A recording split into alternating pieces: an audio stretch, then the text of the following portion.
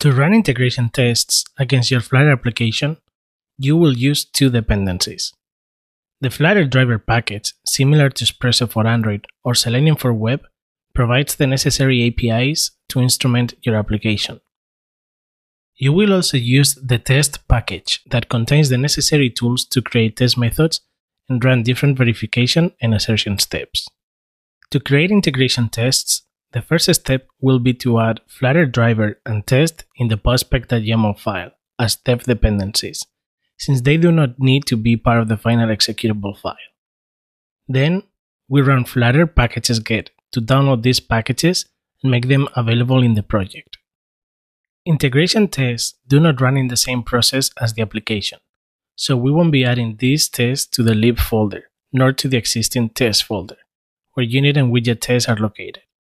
Instead, it is a convention to create a new folder called test_driver. We are going to create two new files inside the test driver folder.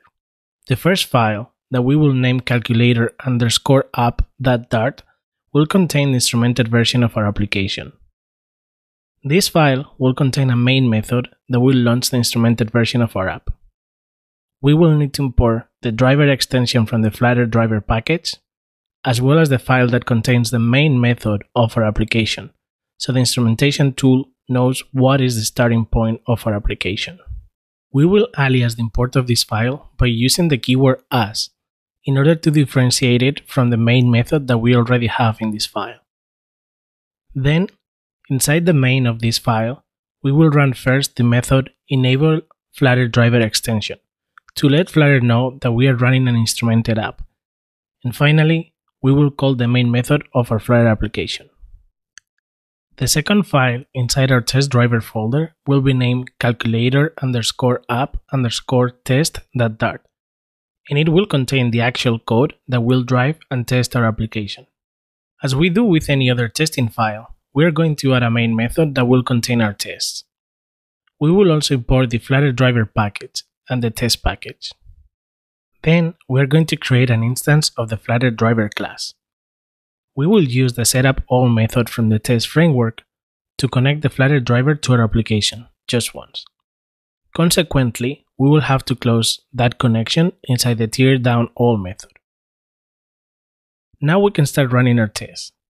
We will create two tests, one to validate the known values of pi and another one to multiply two numbers. The first test will simply wait for the application to show the different values of pi on the screen. We will use find.text to locate the different values that we'd like to see. Since this text is showing up asynchronously, we will tell the driver to wait for that text to show up using driver waitFor. Our second test will be a bit more dynamic, since we need to enter two numbers on the multiplication widget and then wait for the result. We will tell the driver to tap on the different text fields using driver.tap and pass in its finder. This way, the text fields can get the focus.